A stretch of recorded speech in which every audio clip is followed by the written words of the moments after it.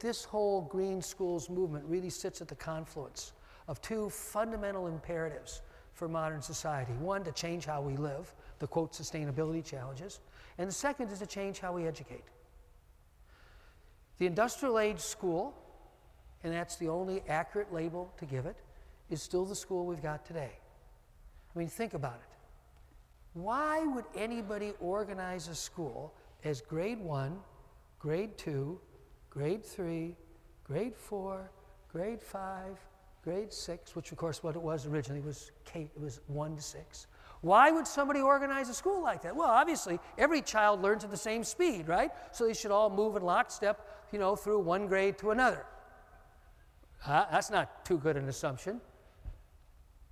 Oh, well, it's just natural to organize your curriculum in these rigid boxes so that everybody should study the exact same thing at the exact same time. Oh, that's a pretty dumb idea. Or how about, how will we know our schools are working? Well, we'll test them all. By the way, the standardized testing movement didn't just start in the last 10 to 20 years. It's kind of gotten amped up in the last 10, 20 years. There's a quote from 1825 from a governor of Massachusetts who said, 1825, not 1925, in which he says, our schools are failing. The answer is we must test more rigorously. If you look at the history of the industrial age school, it was modeled after the internet of its time. Here's what I mean by the internet of its time. The phenomenal innovation in how work occurred that radically revolutionized work, how work was done.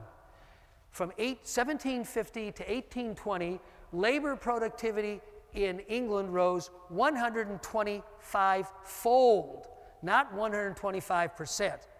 It was over 100 times greater. Why? What had happened in those intervening 75 years that totally revolutionized work?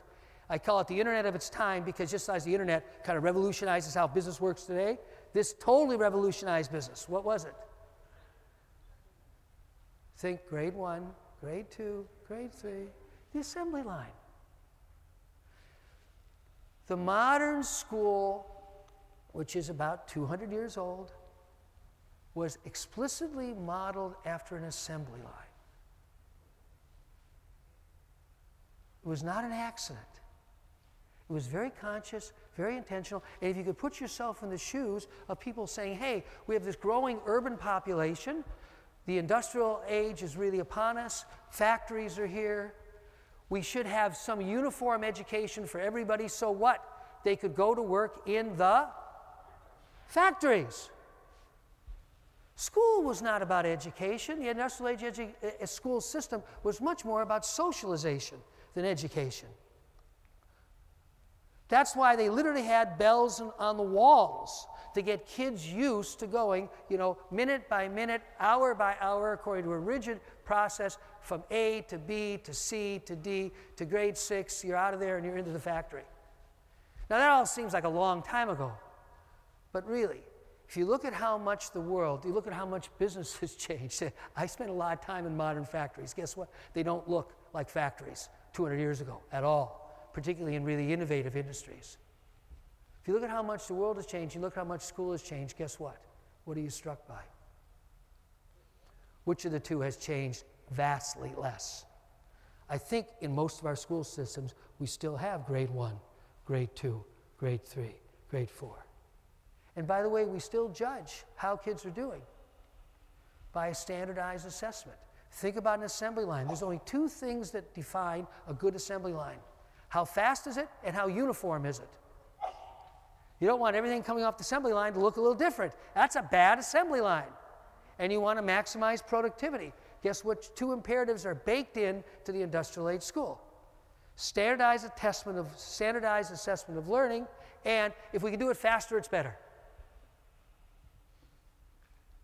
And if we can do it with less productivity, with higher productivity, it's better. So I just use this to illustrate. These are deep issues. And in some way, to me, they're just as critical as the sustainability issues.